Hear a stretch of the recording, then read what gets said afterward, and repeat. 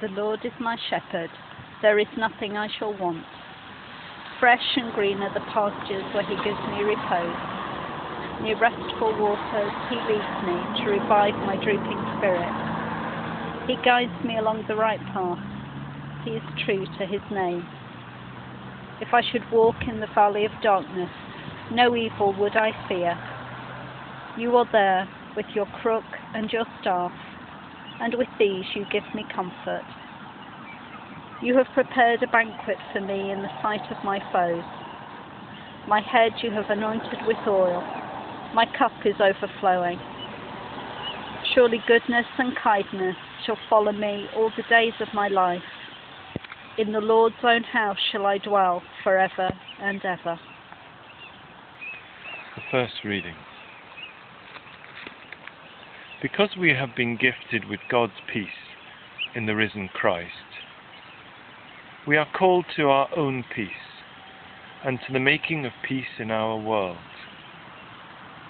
As disciples and as children of God, it is our task to seek for ways in which to make the forgiveness, justice and mercy and love of God visible in a world where violence and enmity are too often the norm.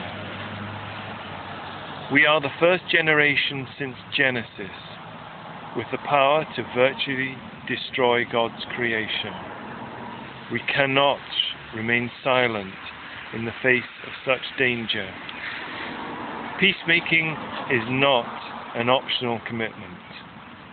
It is a requirement of our faith.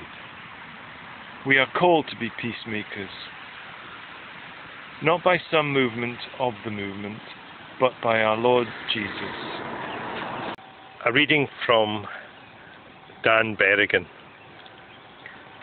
We say killing is disorder. Life and gentleness and community and unselfishness is the only order we recognise. For the sake of that order, we risk our liberty, our good name.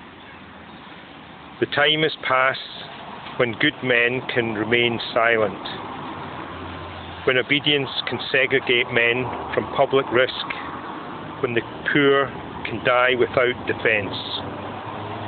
We ask our fellow Christians to consider in their hearts a question which has tortured us night and day since war began.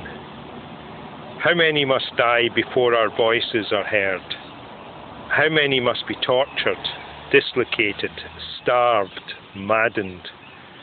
How long must the world's resources be raped in the service of legalised murder? When, at what point will you say no to this war?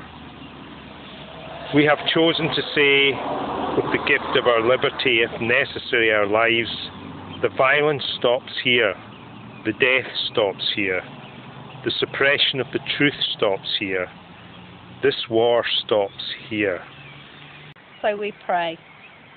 Lead us from death to life, from falsehood to truth. Lead us from despair to hope, from fear to trust. Lead us from hate to love, from war to peace. Let peace fill our hearts, our world, our universe. Amen.